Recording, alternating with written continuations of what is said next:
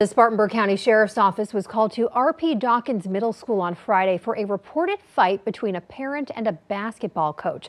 Deputies say Jacqueline Robinson apparently called her son Tyquan Robertson to come to the school because of an issue with her daughter's coach. Ms. Robinson, we're told, is charged with second-degree assault and battery, and her son is charged with third-degree assault and battery and other charges. Robinson is accused of cussing and screaming at the coach and scratching his eye socket. You can read more about this on WYFF4.com.